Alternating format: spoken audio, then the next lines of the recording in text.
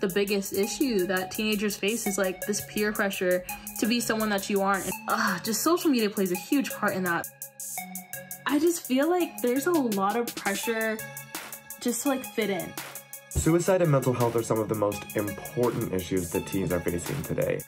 I have a diagnosis for generalized anxiety disorder. Seeking help for mental health issues does not make me any less masculine or weak. I feel like my mom does not let me grow up the way I should. I have 3 younger siblings, and they all have autism, so it's been really hard for me. It's kind of like I'm a third single parent. Good night, Andrew. I have to tuck them in to sleep at night, put them in bed, make them juice early in the morning. Thank you, Andrew. You're welcome. It's just really exhausting. Mental health problems are really common in our generation, and I'm really passionate about dispelling that and destigmatizing these conversations so that we can start to combat some of these horrifying rates of suicide.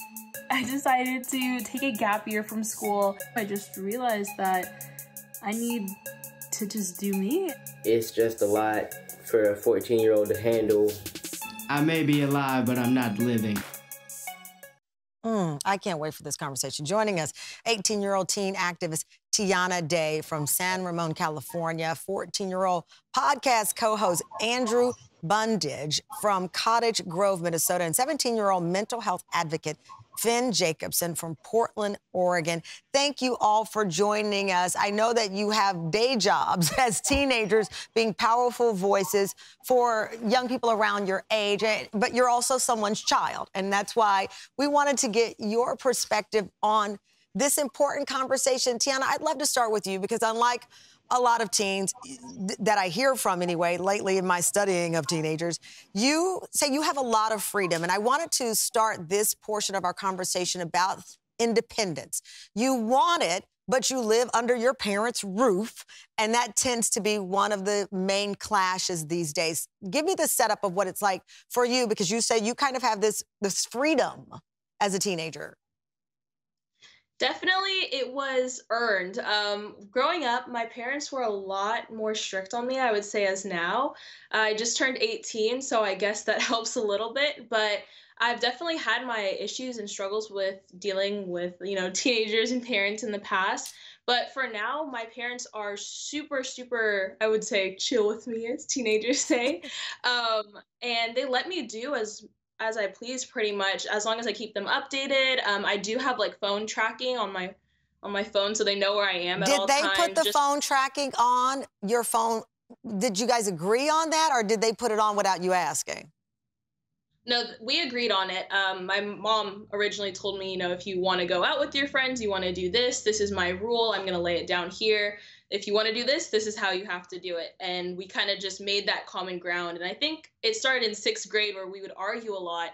And we had this conversation. We sat down and I was like, look, Mom, I'm a teenager and I'm the first oldest daughter I have 2 younger sisters too. And I want to be able to do these things, but I don't want to disrespect you. And I want to be able to have this open conversation. And from there, we've had a lot better relationship because we've laid down the rules on each side, what she feels comfortable with and what I'm comfortable with as well. Finn, I see you nodding to this. And I wanted to start off with the whole conversation of independence. As I said, I snuck off. I won't tell you the age I was, but I shouldn't have been sneaking off. And that's, to me, one of those big clashes because you're a teenager. You want your freedom, but it doesn't always fall in sync with your parents' desires. What do you experience? Yeah, so I love what Tiana said, and I want to echo that. I think that we're definitely living similar teenagehoods. I have been given a lot of freedom by my parents, but there's a mutual trust involved with that. What Tiana was saying, I also have location tracking on my phone, but that was something we agreed upon. I've always How told did the conversation come up on the location tracking? I mean, how did your parents and you meet together on that one? So it was very nonchalant. My dad discovered the app Life 360.